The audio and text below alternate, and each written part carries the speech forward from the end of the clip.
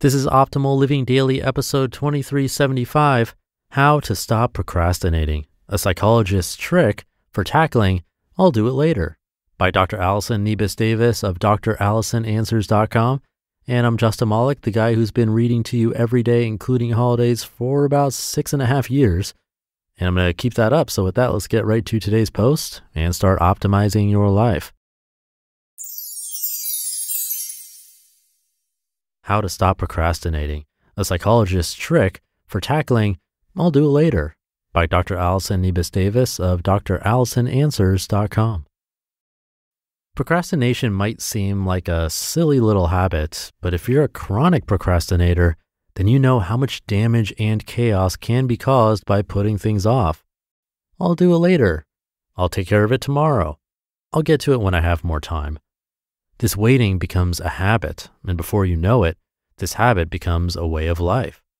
Procrastination is sneaky. It has major consequences. And I'll be honest, it's a hard habit to break. It might surprise you, but I'm actually a recovering procrastinator. For most of my life, I waited until the last minute. I felt anxious and stressed as I scrambled to get things done. I felt exhausted when it was all over. And then just days later, I'd repeat the cycle all over again. If you're a procrastinator, I know you can relate. You put things off until the last minute. You stress about how you're going to get it all done. And then you exhaust yourself, swearing you'll never procrastinate again. It's a maddening habit. You know it's not helpful, yet you keep doing it. And you can't understand why. Several months ago, I shared the real reason you procrastinate. I explained the simple reason that you keep putting things off. The response to that video was overwhelming, with so many people having an aha moment, finally understanding the reason behind their chronic procrastination. And knowing why you procrastinate is powerful, but knowing why you procrastinate and fixing your procrastination, those are two very different things. Several years ago, after a lifetime of procrastinating, I finally got fed up.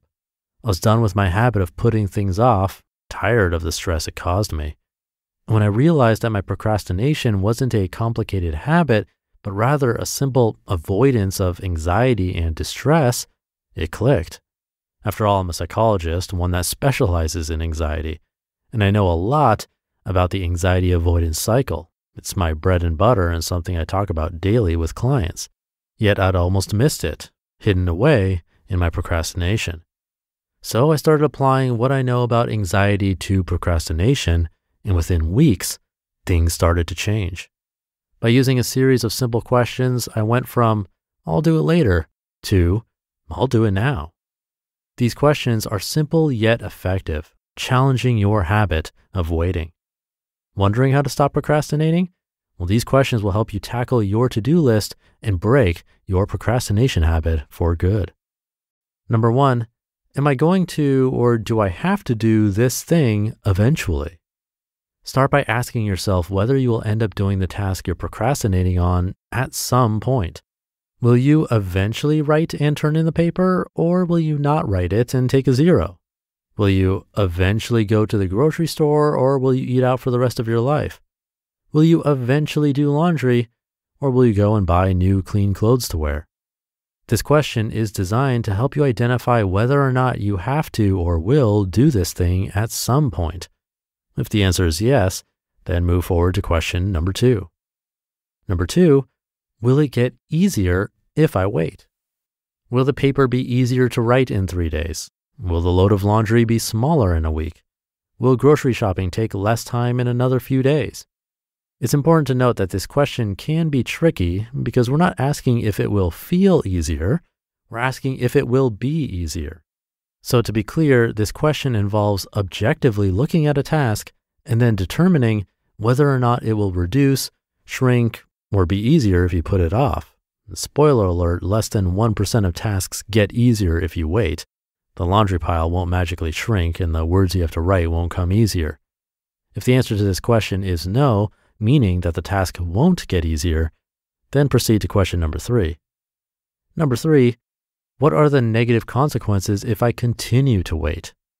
This question prompts you to think through the potential consequences of procrastinating. This question asks you to be honest with yourself about how putting things off and waiting will really affect you. And here's why this question is critical. When you're about to procrastinate, the positive consequences of avoiding are tangible. They're tempting.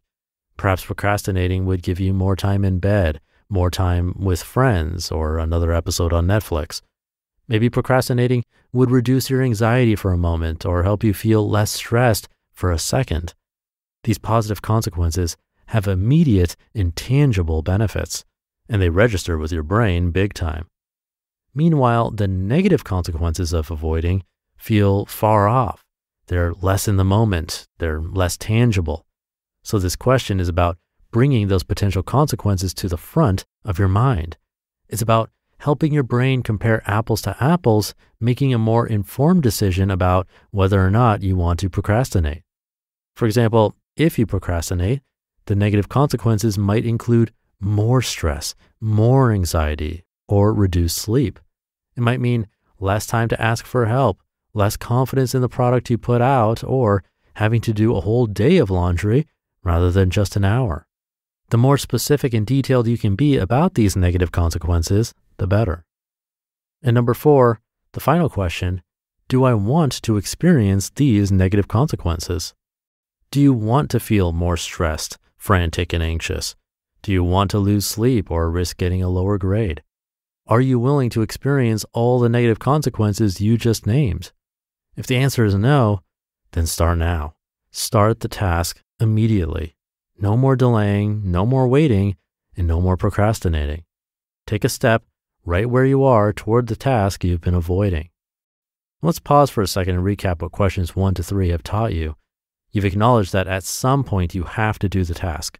You've acknowledged that it won't get easier if you wait, and you've outlined several negative consequences of waiting. So this thing you're procrastinating on, it's not going to get any easier than it is right this second. So start now. At this point, you might be thinking, but Dr. Allison, I still don't want to do the task I've been procrastinating on. Doesn't sound any more appealing, and I'm not any more motivated. Well, of course it doesn't. The thing you've been avoiding involves discomfort. We're not going to trick your brain into thinking it's a spa day. One of the major things that fuels procrastination is the unconscious belief that the task you're avoiding will get easier if you wait, that it'll be easier to do later. This belief tricks you into waiting, procrastinating, and then waiting some more. This series of questions is designed to challenge your unconscious belief that it will get easier if you wait, because that's a huge part of what procrastination is. It's a skewed and inaccurate belief that it'll get easier later. So much of my job as a psychologist is helping people challenge their unconscious beliefs. Because as I tell my clients and myself often, your thoughts are not the truth. Just because you think it doesn't make it true. If you want to know how to stop procrastinating, you've got to be honest about the little lies your brain is telling you. You've got to be vigilant about teasing apart the untruths about waiting till later.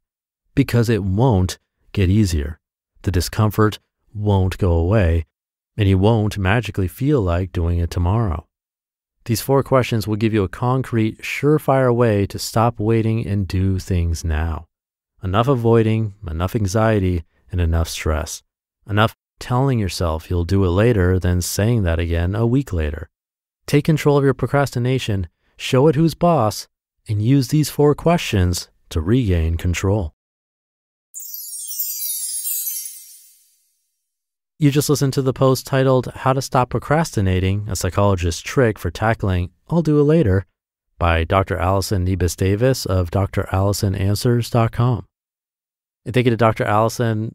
I thought these were great questions to consider if you really struggle with procrastination, because it makes you think about the consequences of procrastination, or in some cases, something's on your to-do list, and then by asking yourself these questions, you could realize that it doesn't need to be on your to-do list at all, and it's causing stress for pretty much no reason since it's always sitting there on your list or in the back of your mind taking up space.